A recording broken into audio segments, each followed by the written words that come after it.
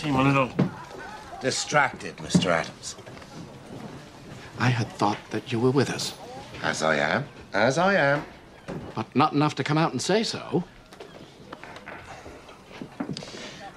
Politics is the art of the possible. What did you get by opposing the motion? It was carried with or without you. All you did was make enemies.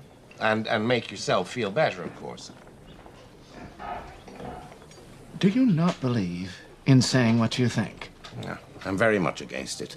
Thinking aloud is a habit responsible for much of mankind's misery. St. Thomas à Becket might have lived to a ripe old age if he...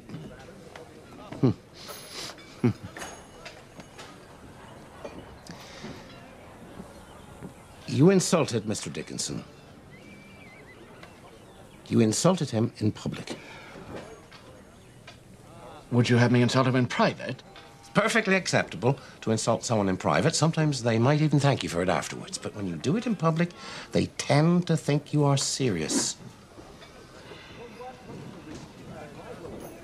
I feel myself hated in this town.